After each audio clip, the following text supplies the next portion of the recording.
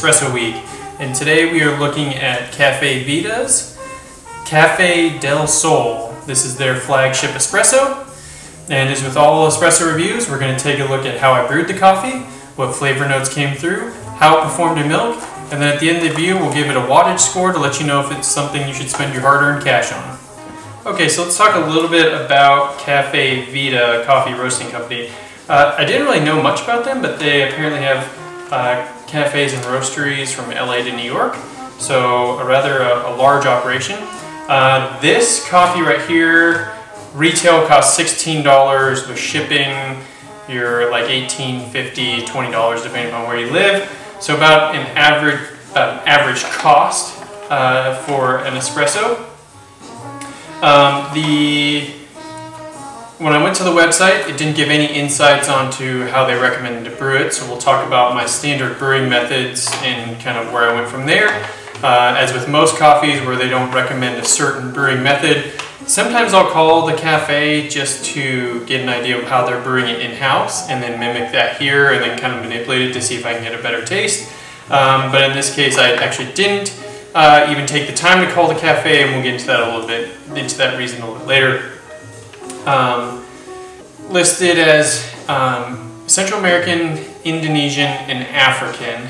It said there are some washed and natural processed coffees. If I had to guess, the natural process would be the African, probably most likely an Ethiopian natural processed coffee, and then the washed would be the Central American, and then Indonesian typically would be washed, but it could go one way or the other as far as a natural. I don't know that I've really ever had a natural Indonesian.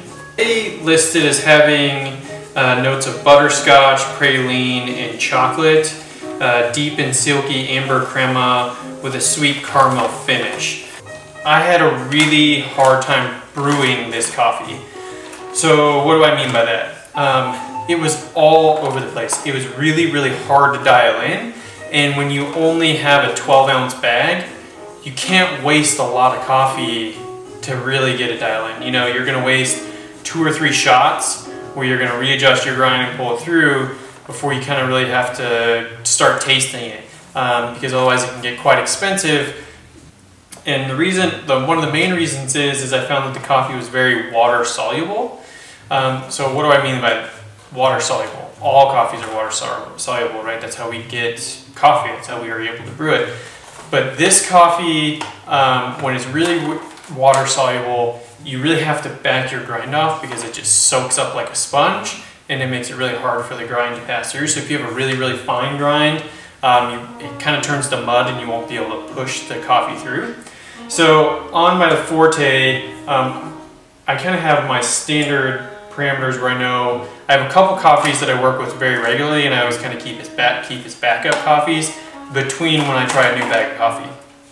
And every time I can set my grinder to a specific setting, weigh, measure it, and it comes out every time just like I want. And on the coffees that I'm 2 coffees from I'm really familiar with, I rarely have to use these because I just know what works and how to pull it. So those 2 coffees is, one is the Hometown Blend from Sweet Bloom Coffee Roasters, and then the other, of course, as some of you know, I have a really good relationship with the guys over at Two Rivers and their Confluence Blend. So those are 2 of my kind of backup go-to coffees that I go to back and forth because I just know really well.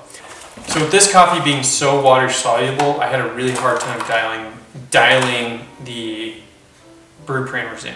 So my standard brew parameters are 18.5 grams in, 36 grams out. This coffee, I just could not find that right brew parameter. So I would get it dialed, I'd get it really close. You know, I'd be at 18.5 in, 36 out at around say 30, 31 seconds. So a little longer. I noticed even on when I'd sample it with the VST, it would be slightly over extracted, so a little bit too much contact time in that much coffee. You know, we'd be pushing 20.5%, so close to that perfect 20% extraction, but kind of again getting a little bit too much extraction. And then the next day I would come in and it would, the same grind setting, the same coffee, and it would pull in 20 seconds. And so then I'd think, okay, well, what can affect that? Generally, it's weather.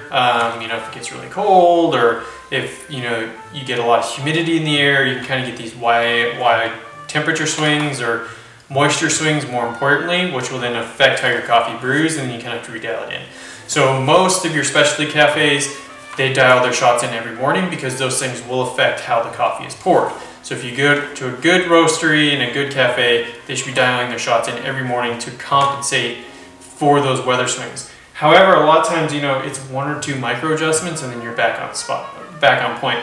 Here I was all over the place, having to adjust that grind and really just getting it to pull through.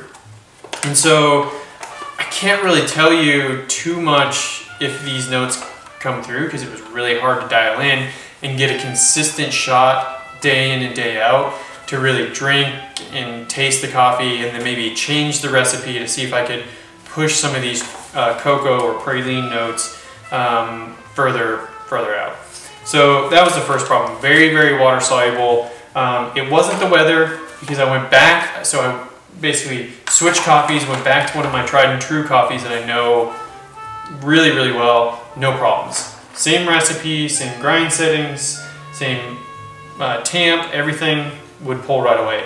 And the tamp also brings up another good point. So a lot of times with a coffee that is not water soluble, you know, it's kind of if you get like a coffee that's more of a Nordic roast, you can just do a really light tamp, make sure it's flat, it's good, and then pull the shot, and you'll get a pretty good extraction.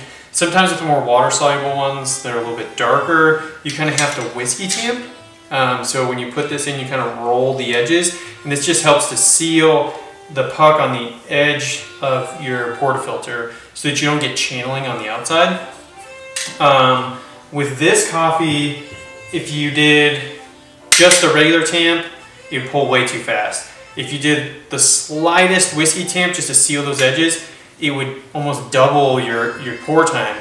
So again, trying to find that perfect adjustment on the grinder with the perfect tamp setting, I just didn't have enough coffee. You know, I would have needed to order probably 5 pounds of this coffee, went through 12 ounces just getting it dialed in. And again, that's not very cost effective, especially if you're not very familiar with coffee. You're not gonna waste $20 just trying to figure out how to dial it in so you can enjoy it. So again, as far as ease of brew for a new coffee, somebody new to specialty coffee and getting into learning the art of espresso, I just couldn't recommend this coffee. Really, really hard to work with. I may, after I try I have a couple other coffees in the queue that I want to try first, so I may come back to this one and see if it's the same thing. So to give this coffee a final wattage score, I'd give this coffee, honestly, a 100 watt score. So mostly, I wouldn't waste your money on it, at least not right now. It was just really, really hard to work with. So if you are just getting into if you're just now getting into learning how to do espresso and you got your first full manual espresso machine and you're really trying to learn this art, this is going to be a difficult coffee to work on and learn from, just because you're going to have to spend so much money dialing it in. Anodyne coffee roasters, they have an espresso that I think is perfect for beginners. Has just this beautiful chocolate nutty base and not a lot of acidity. So if your recipe's not on point, you're still going to have a great drinking experience, and it's going to encourage you to keep perfecting your espresso craft. Whereas this coffee is just so hard to work with, it would be hard to replicate, that I just couldn't recommend it. So again, overall, as far as flavor profile goes and how easy it was to work with, I give it a score of about 100 watts, which means I wouldn't waste your money on it quite yet. So if you have any other coffees you'd like to check out or you'd like to review, please leave them in the comments below. And if you like what I'm doing on these espresso reviews, the best way you can support me is go to www.bikalateco.com and of course purchase the pre-ride cold brew, which helps to fund this and keep us going. So again, thanks again for checking this out, and we'll see you next week.